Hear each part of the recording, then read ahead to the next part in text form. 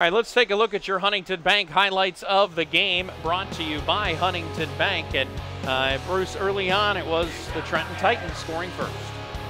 Yeah, goal right here, and this was the power play. You know, not much Rob Nolan can do on that. It was a beautiful shot.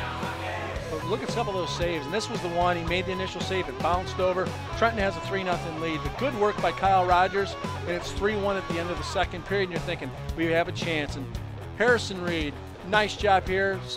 What a slap shot that was. Wow. And all of a sudden it's 3-2. And you're thinking we have a great opportunity. And unfortunately, Trenton got a fourth goal. And then here was what kind of gave Toledo some life there. Down by 2, they get the penalty shot. Harrison Reed poke checked away. Yep. And that's the way your game comes to a close here tonight, as it ends up being a 5-2 final as the Titans add on the empty net goal. So the next Toledo Walleye home game coming up is Saturday night. The Toledo Walleye will play host to the Greenville Road Warriors. 7 o'clock start time. Of course, you can get your tickets now at ToledoWalleye.com. Well, that's going to do it from here at the Huntington Center tonight. For my broadcast partner, Bruce Johnson, and our entire crew, once again, your final score, the Trenton Titans 5 and the Toledo Walleye 2.